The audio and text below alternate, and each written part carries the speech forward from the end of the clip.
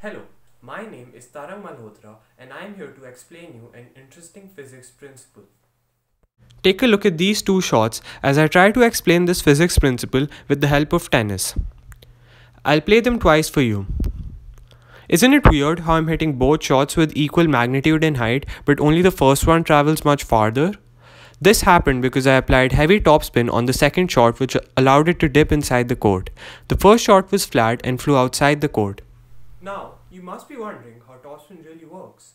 Well, in order to understand that, you'll first need to learn Bernoulli's principle. Daniel Bernoulli was a Swiss mathematician and physicist. He proved through an equation that the sum of the kinetic, potential, and pressure energies of a fluid is a constant. However, this statement stands true only when the fluid has an incompressible flow, a constant density, and there's no friction. Over here, I have two pipes joined together, pipe 1 and pipe 2. As you can see, pipe 1 is slightly thicker than pipe 2. Now suppose water flows through pipe 1. As it enters pipe 2, the flow of the water will speed up in order to maintain a constant volume flow rate, thus increasing the water's kinetic energy.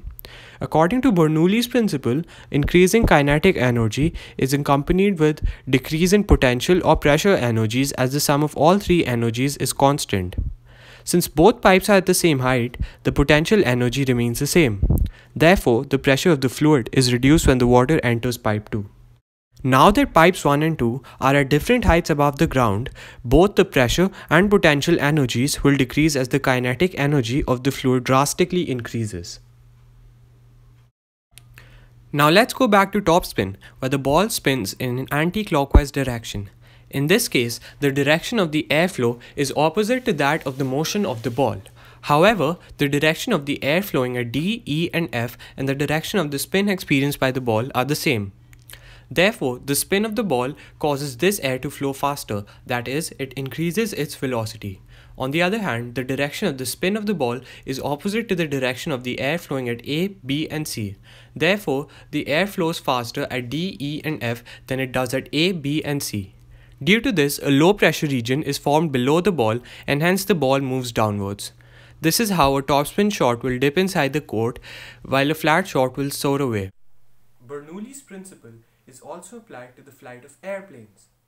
The wings of an airplane are made curved such that the velocity of air is higher above the wings and lower below the wings.